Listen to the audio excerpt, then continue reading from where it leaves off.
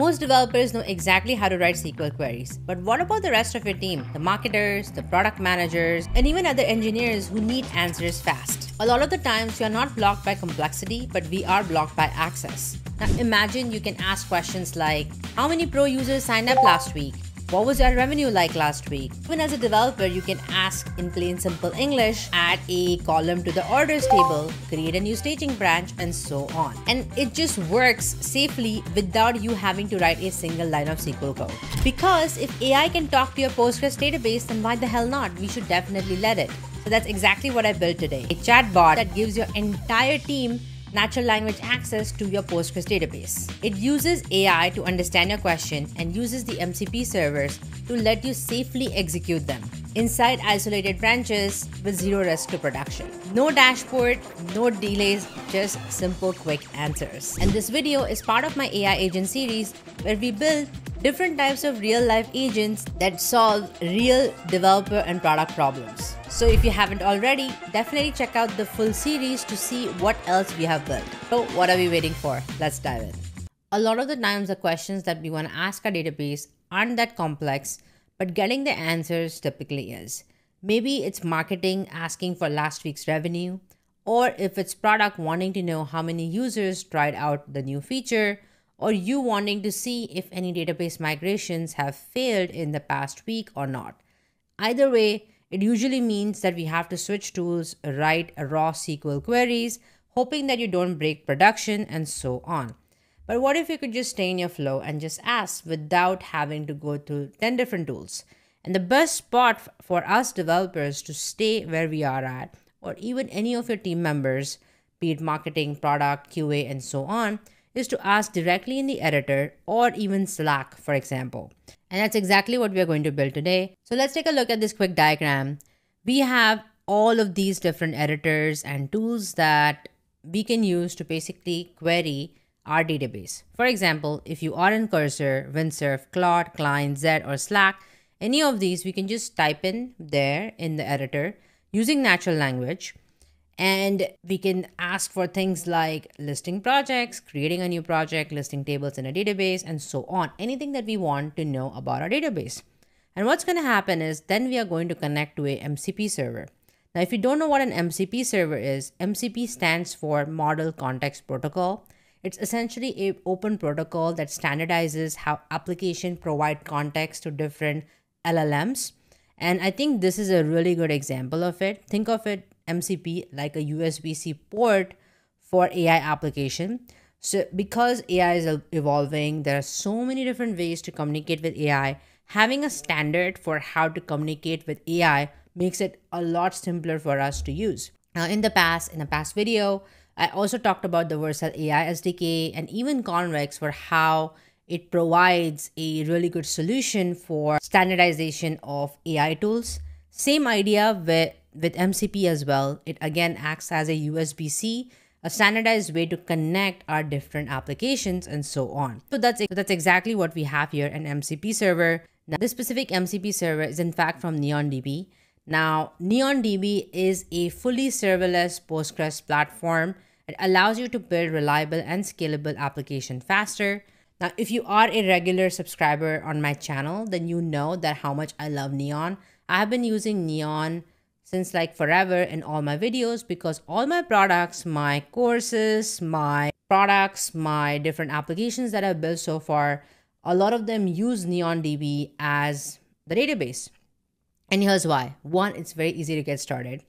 With the latest evolution of AI, I think Neon has been really integrating very well with all the tools that I have, and it's just way easier to just use it. One of my favorite features is in fact the branching workflows. Just like how you create GitHub branches for different features, you could create branches for your database. So you can just say, I want a specific copy of the database for it to be in this branch. I want the production data in this other branch and so on. And you could just resume specific branches and replace and swap branches easily as well. So it makes it easier to debug your application and you don't have to worry that you have messed up your production data, which is really cool. So Neon is a sponsor of this specific video, but even if Neon wasn't sponsoring, I would have still used NeonDB for this specific video as well because of how seamless it is to integrate with AI applications. And this specific series is dedicated to helping you build and deploy your own AI agents. And if you are interested in setting up your own database, which again has a pretty generous free plan, then definitely check out Neon and click the link in the description below to get started. And Neon, on top of that, also provides their own MCP server. What this means is we just have to connect to this specific MCP server, which provides us with a bunch of different tools here. You have seen this diagram in the past, which is an AI agent framework, where different tools would basically mean we are giving access to different functionalities that AI should have access to. In a previous video, I talked about how these were the different tools, writing social media posts, writing professional emails, and we wrote those tools from scratch. In this specific video, we are talking about tools that Neon has already created for us that we could just essentially use. For example, listing projects, preparing database migration, creating branches, listing slow queries, and so on. So it's going to do the tricky part for us, which is to interpret a natural language and then accordingly call the specific tool necessary for it. And not only this, these are not the only tools that Neon has. In fact, this specific MCP server has all of these tools supported. So you could just query and ask anything that you want in plain natural language to your database and it's just going to do it. That's how easy it is. Now, without further ado, let's go and build this. Now, we are going to use Cursor and Cline to set up our AI agent. After I show you how to do it, you will know exactly how to do with all the others as well. So don't worry if you're using other editors. Now, what we are going to do is we are going to head over to the Neon documentation and click on sign up.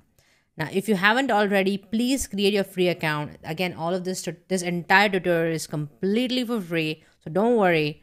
And now, if we go to Google, and we are going to go ahead and sign up. Now, as you can see, I have a lot of data here. I'm not going to dig into the data because I don't want to leak any sensitive information. But once you do sign up, you will be redirected here. Use the link in the description below to sign up. And we can go ahead and create a new project if you want, and then pick a database name and so on.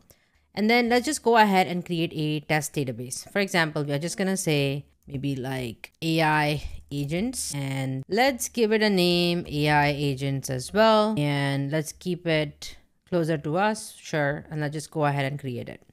Now, as we do, we can press on connect, and this is where we're going to find information about our database. Connection string. If you want, we can create new database, create different branches. Like I talked about, it has automatically created a production and development branch, but we don't need to worry about any of that. Now over here, we have tables, and now you can see AI agents table has already been created for us. So now I can just press plus, and here I can just create a new table. It has this really handy UI that we could use.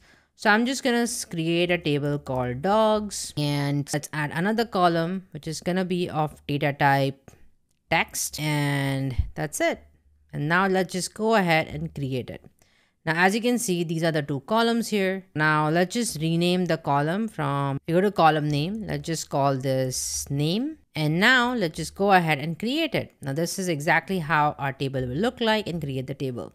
Now we can ask more information in this specific table later on as well. Now the next step for us is to head over to this specific documentation. Now, as I said, we can set up with any of these editors, and let's focus on Cline first. Now, Cline is completely for free, which is why we are getting started with it. And as you can see over here, we can open Cline. It's a VS Code extension. If you don't know this extension, I'm really going to blow your mind because how beautiful this extension is. You could create agents with it. You could do a lot with Cline. And in your company, if you're not using Cline, I highly recommend you to use it because it's that freaking good. As you can see, it has 1.6 million installs as well. So if you go to install Cline, then you can go ahead and install Cline and press install. It's going to open up your VS Code instance. What we're going to do is go to VS Code and go to extensions here and look for Cline. Now, as we do, let's just go ahead and install Cline. And now you have this little option here called as Cline. And now this is the first thing you're going to see. You're going to get started for free or use your own API key. Let's press get started for free if you haven't already. And as you can see here, since you already have an account, it has logged me in. I'm going to continue with Google, for instance, and I'm going to authorize VS Code and Cline. And now it's just going to open up Cline and log me back in, for example. So now I'm going to press done. So now if you go back to the documentation and go to Cline, you will see there's an MCP Server icon in the install section, and configure MCP Server is what we want to click, and let's copy this and paste that. We go back here, let's press the specific icon. Here, let's go to the install section and press configure MCP servers and paste what we copied. This is going to help you connect with the MCP server of Neon and configure our Neon MCP server. Now, anytime we query our database, it's just going to invoke the Neon instance that we just set up. And as you can see, all the tools that it has access to and so on. So now if I press done and go here, let's just say list my NeonDB projects. And as I do, it's going to make the API requests, and the user wants to list the NeonDB requests. The most relevant tool for this task is list projects, and it's going to use that. And now we just have to approve it. Again, it did not go through for some reason. So we can approve it again. And now you can see it's in fact making the API requests, and you are going to see the latest database that we created, latest project that we created, aiagents, along with all the others as well. Now we can just go ahead and say how many users exist in aiagents project. And now again, it's going to figure out what query it needs to make again, and it's just gonna tell us that this is get database tables is the right tool for it. And now it's in fact making the API request for us, which is really freaking cool. And all of this is going to be completely free. And there's one step that, because I had already set up Cline with Neon, you just have to go ahead and approve it. That's the approval I did not get, but you should get. Make sure to approve it so it knows how it can connect this specific MCP server and Cline with your Neon table, Neon database. I'm going to go ahead and approve it again. And again, it's making the API request. And you can already see how handy it's going to be for all our teammates who are not technical. For example, if there are product folks or if they are marketing folks and so on, then they can just use this. So you can see it currently only has one table, dogs. No user related tables or authentication tables at all, which is really awesome. And now I can also say create a new user inside dogs table. Let's see what it does, because it's just gonna create the ID and name, for example. And you can see insert into dogs, it has created value user 1. I can say create a new dog called as Kobe. And let's see what it does now. Hopefully it should just create a new dog here. And now you can see Kobe has been created, which is pretty freaking cool. So as you can see, again, it says cannot insert a non-default value. Okay, I'm just going to approve it. And now it is creating ID1 with name Kobe.